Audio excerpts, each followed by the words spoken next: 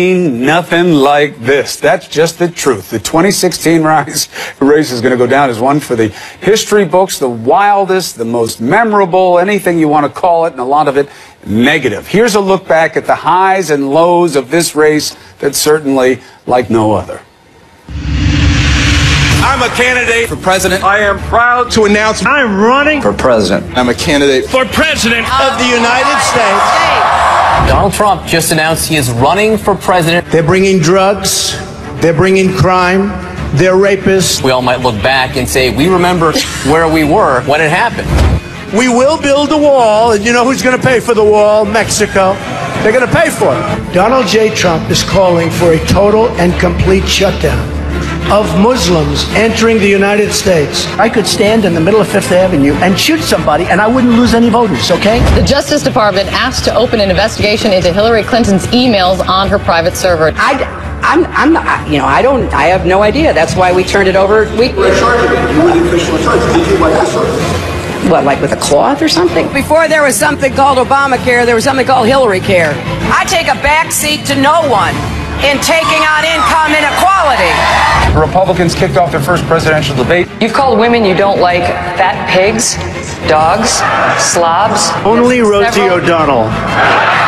You could see there was blood coming out of her eyes, blood coming out of her wherever. I think women all over this country heard very clearly what Mr. Trump said. I think she's got a beautiful face, and I think she's a beautiful woman. You're never going to be president of the United States by insulting your way to the presidency. Let's see, I'm at 42 and you're at 3, so far I'm doing better. Have you seen his hands? They're like this. And you know what they say about men with small hands? He referred to my hands. If they're small, something else must be small. I guarantee you there's no problem. The scene of the first Democratic presidential debate. Just for the record, are you a progressive or are you a moderate? I'm a progressive, but I'm a progressive who likes to get things done. The American people are sick and tired of hearing about your damn emails. Thank you. Me too. Me too. He is becoming ISIS's best recruiter. I am not a natural politician, in case you haven't noticed, like my husband or President Obama. Dr. Ben Carson has risen to national frontrunner status. A big night for Donald Trump and Hillary Clinton. Senator Ted Cruz dealt a blow to Donald Trump. Donald, you're a sniveling coward, and leave Heidi the hell alone. He's a war hero because he was captured. I like people that weren't captured, okay? Many people know the story when I was 14 and I tried to stab someone. He went after a friend and he lunged, but lo and behold, it hit the belt. If fighting for women's health care and paid family leave and equal pay is playing the woman card, then deal me in. Hillary Clinton is the presumptive Democratic nominee. We are going to make America great again, but we're going to do it the old-fashioned way. Donald Trump is the presumptive Republican nominee. The next Vice President of the United States, Governor Mike Pence. The next Vice President, my friend, Senator Tim Kaine. A lot of excitement as the RNC kicks off.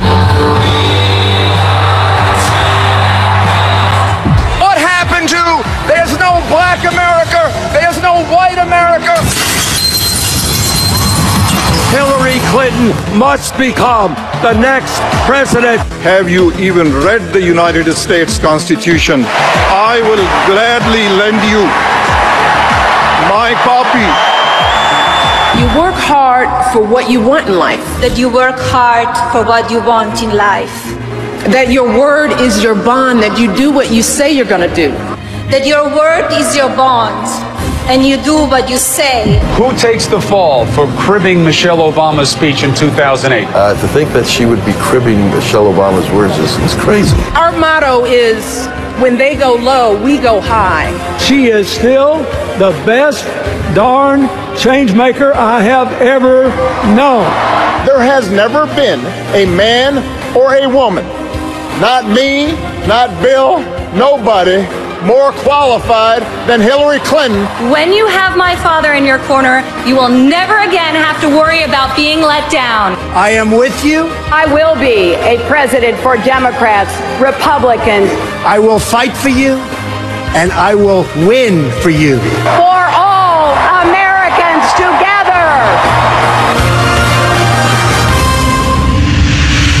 Donald Trump simply does not have the temperament. If she gets to pick her judges, nothing you can do, folks. You could put half of Trump supporters into what I call the basket of deplorables. She calls the patriotic Americans deplorable and irredeemable.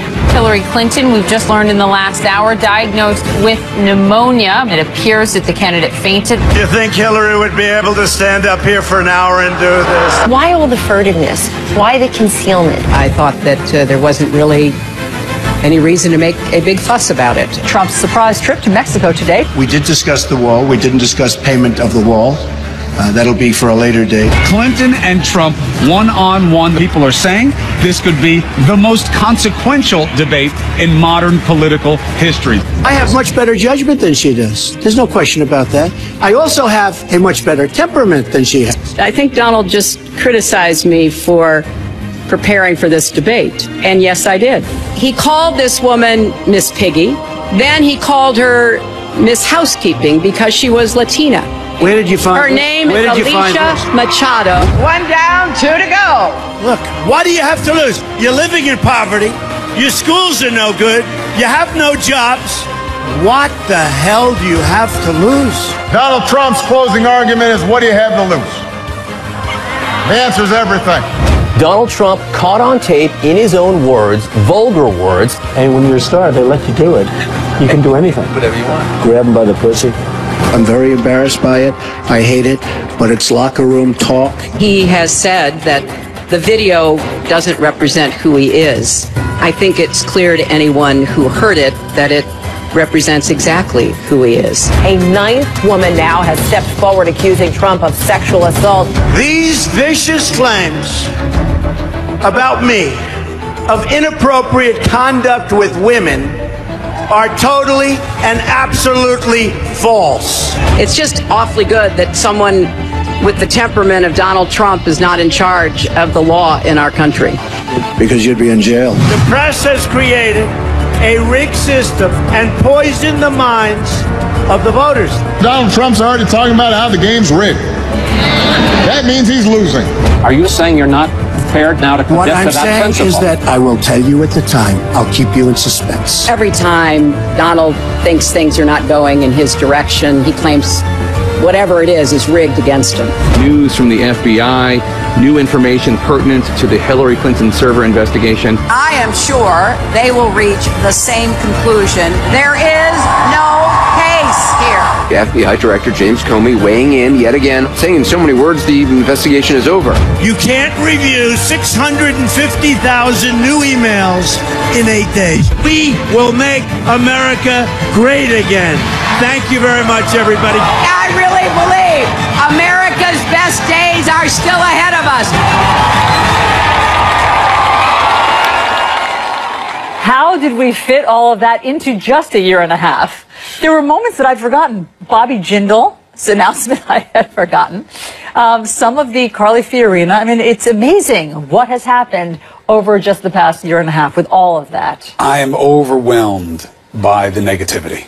These moments, just bad thing after bad thing. The country, it's basically like this election has been a sledgehammer that's just bashing at the foundations of it. I want to thank Elizabeth Stewart, one of our best here on New Day, for putting away. I think you could add a little bit more of us in there. That's just me. Constructive criticism for the next history piece. Is written. Chris doesn't think you will have played a prominent role in just saying, you know, just saying. No, it was a great job, and there's no question that it's going to go down in the books of history. Why and how it's seen, I think, is going to be up for debate. I have an answer for you right now. Let's bring in our guest. We want to bring in Julian Zelizer. He is the Princeton University historian and professor and author of The Fierce Urgency of Now. Professor, thanks so much for being here. Thank you. As a historian, what jumps out at you when you watch that mashup of the past year and a half? Well, it's difficult to watch. It's obviously all the polarization in American politics, all the dislike of one side toward the other comes right out in that short clip. And some of it is also the superficiality of a lot of the debate. We've had emotional elections like 1968 where people are fighting over issues like Vietnam. You watch these clips, there's almost no issue. It's about the back and forth over character and insults. But then why does it seem intense? Is it just the recency effect that we haven't seen anything like it, lately? Is that why it seems so extreme? No, it comes out of the electorate. I think certainly there are parts of the Republican electorate who like Donald Trump, who reflect his views, and some of the anger and vitriol that you see on the campaign at the top of the ticket come from changes that have happened within the Republican Party. So I don't think this goes away with Donald Trump. I don't think it was invented with Donald Trump. These are changes that have been going on in the electorate that are now front and center. But, we debate this all the time. Do you think that this race is the most polarized partisan ever? No, I don't. I think we've certainly had polarized campaigns before. As I said, in 1968, people were fighting on the streets in Chicago at the Democratic Convention over issues like Vietnam. In 2004, people don't remember some of the animosity over George W. Bush and the war in Iraq. Campaigns are emotional. So it's more about the content of this campaign and some of the particulars of how certainly the Republican ticket has conducted the campaign. Oh, here's a good one. What does history suggest about what it will take to heal, to have something positive come out of this? There's a lot of evidence we won't heal.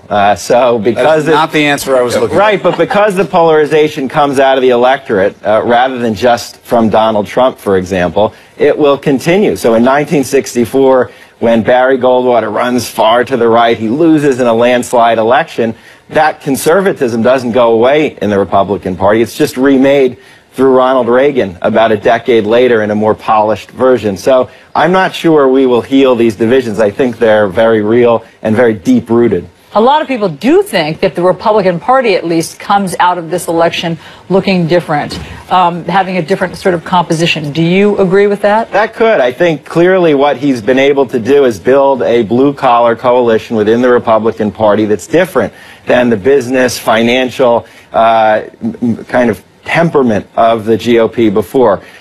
Whether the policies change, we don't know, but he's appealed to different groups. He's also brought into the mainstream associations with arguments that before were on the fringes about immigration, about the Islamic world and community, and I think that will also have an effect on the Republican Party as they try to broaden their reach. So when our littles are studying some 15 years or now, for their advanced degrees, what do you think they will be taught about what this election meant? Well, the number one thing might be very obvious that we're not talking about. The first female president of the United States might be on the cusp of being elected.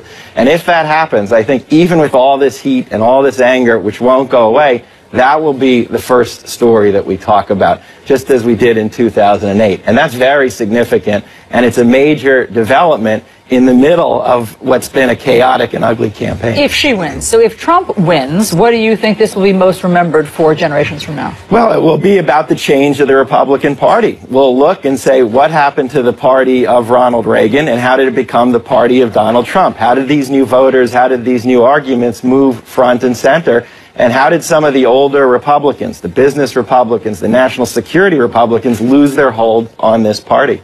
Professor Zelizer, thanks so much. Great to have you here on New Day. Thank you. We're following a lot of news this morning, so let's get right to it. It's a rigged system, and she's protected. Hillary Clinton cleared by the FBI once again. We're glad that this matter is resolved. It's up to the American people to deliver justice at the ballot box. There's a lot of anger in this election, but anger is not a plan. Just think about what we can accomplish in the first 100 days of a Trump administration. It all comes down to you, my friends. Our progress is on the line. This is New Day with Chris Cuomo and Allison Camerata. All right, good morning. Welcome to your New Day. Up first, Clinton gets a late break. FBI Director Comey coming out and saying, we looked at the emails. There's nothing there. There will be no indictment of Hillary Clinton with respect to emails. What does Clinton say? Surprisingly, almost nothing. She wants to move past this with the big decision just tomorrow. Donald Trump still says the system is rigged, and he's asking the American people to, quote, deliver justice at the polls. Both candidates launching battleground blitzes in this final day of campaigning. Just one more day until Election Day, and we have it all covered for you. So let's begin with CNN Justice correspondent Pamela Brown. She is live in Washington. What's the latest, Pamela? Well, Allison, we have learned FBI agents worked around the clock to review the thousands of newly surfaced emails, and key to this effort was technology that had been refined from its previous use for the initial Clinton private server investigation. And it turns out most of the emails involving Hillary Clinton were personal or duplicate emails that had already been reviewed by the FBI. Director Comey was briefed on the findings yesterday and made the decision he would not change his July recommendation of no charges against Clinton. The FBI has been under intense pressure since Director Comey sent that letter to Congress a week and a half ago saying new emails had surfaced relevant to the private server investigation. The probe is considered over for now when it comes to Hillary Clinton. Now, as for the others who were part of the probe, including Huma Abedin, the FBI is still working on remaining aspects of the review, including determining how the emails ended up on her estranged husband's laptop in the first place. Abedin's attorneys, as we know, have said she doesn't know why these emails were there because this wasn't a computer she used. This morning, though, questions continue to surround Director Comey, including why he made the decision to alert Congress with less than 2 weeks until the election before understanding the substance of these emails. No matter who wins the election tomorrow, you can bet Comey will be in a tough spot. Back to you. No question about that. Pamela Brown, thank you very much. So the Clinton campaign breathing a little easier after the FBI director's letter to Congress yesterday, but is it too little too late on this issue? CNN's Phil Mattingly joins us now. Phil. Well, Chris, one of the big questions is what is the Clinton campaign going to do with this? Good news, right? Just a couple days before the election. The answer? Nothing at all. And there's a good reason why. The Clinton campaign has maintained throughout. They win, their numbers go up when they're talking about Donald Trump. And so even though Clinton held 2 rallies yesterday, one in New Hampshire, one in Cleveland, Ohio, after the letter was sent, no mention at all of the letter. Instead, Hillary Clinton talking about what she brings to the table. Take a listen. I love our country and I believe in our people. And I will never, ever quit on you, no matter what. And guys, also taking a number of swipes at Donald Trump. Today, the last major day, at least scheduled so far, for Clinton on the campaign trail. And when you take a look at where she's going, you get a sense of where the Clinton campaign currently stands. A first trip to Michigan. She's been there a couple times. The multiple of her surrogates have also gone there. And that's a big story because that is a traditionally blue battleground state, but also a late night rally tonight in Raleigh, North Carolina. A true toss-up that if the Clinton campaign can secure, they'll be in pretty good shape. But the headline of the night, the primetime event, Pennsylvania, a Philadelphia rally outside Independence Hall. First Lady Michelle Obama, President Barack Obama, and 2 pretty big guests, I think you could say, Bruce Springsteen, John Bon Jovi. That is the image the Clinton campaign wants to leave voters with as they head to the polls. Allison? So, Born to Run, we're going to hear, maybe, it applies to both. Days. Living on a Prayer. Just a few potential options. Okay. Thanks, Phil. We'll see what happens. Trump, meanwhile, is again saying the system is rigged and that the FBI's decision not to prosecute Clinton is proof of that. So he now wants voters, in his words, to, quote, deliver justice at the ballot box. CNN's Sunlen Serfati joins us now with more. What does that mean, Sunlen? Well, Allison, Donald Trump is sure not letting go of this line of attack that he thinks Hillary Clinton is guilty of federal crimes. At his rallies last night, he continued to bring up that she has been the subject of an FBI investigation, but notably, very notably, leaving out that the FBI review is now over and that she has been, in essence, cleared of any wrongdoing. And the Trump campaign, Trump is really casting doubt on the FBI director's conclusions. And keep in mind, this is only about a week since he praised the FBI director for announcing the review of the emails. Here's Trump last night in Michigan. You can't review 650,000 new emails in 8 days. You can't do it, folks. Hillary Clinton is guilty. She knows it. The FBI knows it. The people know it. And now it's up to the American people to deliver justice at the ballot box. And Trump today has another flurry of campaign events. He's trying to find the pieces he needs to put 270 electoral votes together. He's campaigning in the must-win states of Florida and North Carolina. Then it's on to Pennsylvania, New Hampshire, and Michigan. His last rally tonight, a late-night rally in Michigan. That's a late-in-the-game ad and a new focus by the Trump campaign. This is a state that has not gone Republican since 1988. As Clinton's there trying to play some defense, the Trump campaign clearly sensing opportunity, Chris, to potentially flip this state. All right, Sunlen, thank you very much. Let's bring in Wisconsin Congressman Sean Duffy. He supports Donald Trump. Always a pleasure, Congressman. Hey, Chris, thanks for having me back on. Absolutely. So, how do you feel about your party's nominee saying that Jim Comey is corrupt and that the FBI knows that Hillary Clinton is guilty but not saying it, and that the FBI essentially is lying about having reviewed the emails on Anthony Weiner's laptop? How do you feel about that? Well, first of all, I don't focus on what Donald Trump says or does. If we're talking about emails, we're talking about Hillary Clinton and the corruption of her having private and secure emails on her private server, and the fact that she was extremely careless with top secret information. I mean, that's the conversation that I think so many Americans are thinking about as this new letter came out from Jim Comey. I think Donald Trump's frustrated, though, Chris. You know, I think he makes a good point that the FBI reviewed 650,000 emails in 9 days is pretty remarkable. But from my perspective, I take the FBI at their word. I think they're trying to do the best job that they can. And I think only later on, whether it is through the FBI having a hearing with Congress or if it comes through leaks through FBI agents, are we going to find out what information the FBI had, and will we be able to then judge Director Comey and the decisions that he's made during this campaign?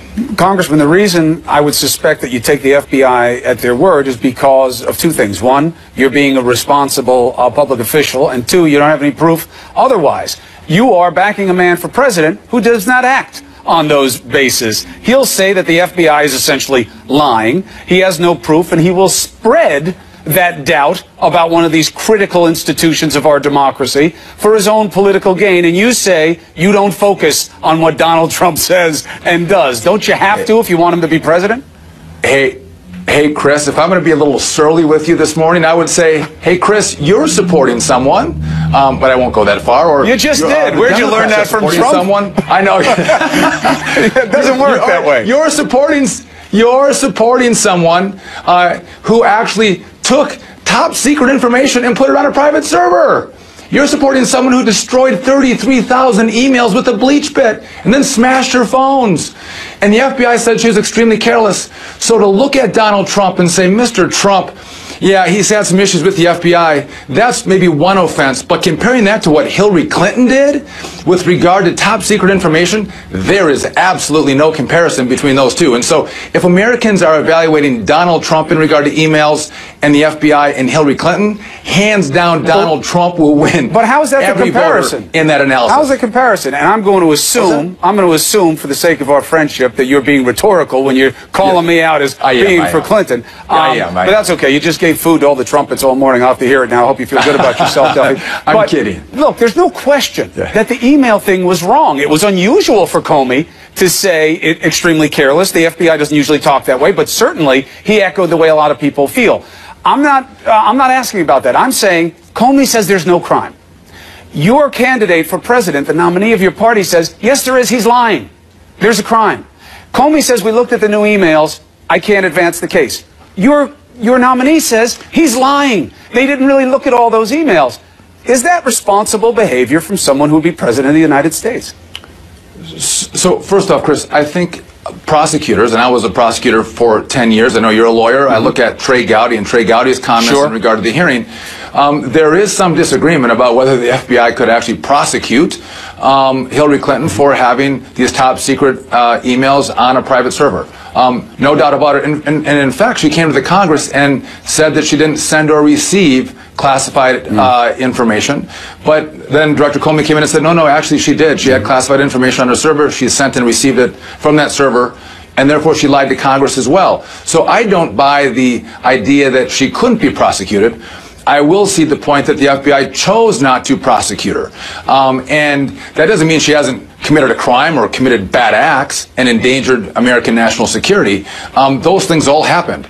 Now, I think Donald Trump is frustrated, and I think a lot of Americans are frustrated with how this investigation happened. Think back to Bill Clinton meeting on a tarmac in Arizona with Loretta Lynch. That stuff just doesn't happen in a legitimate system. And I think there's a lot of people who are scratching their heads this morning saying, why are the Clintons treated differently in these investigations? Why does the spouse of a target get to meet with the head of the Department of Justice?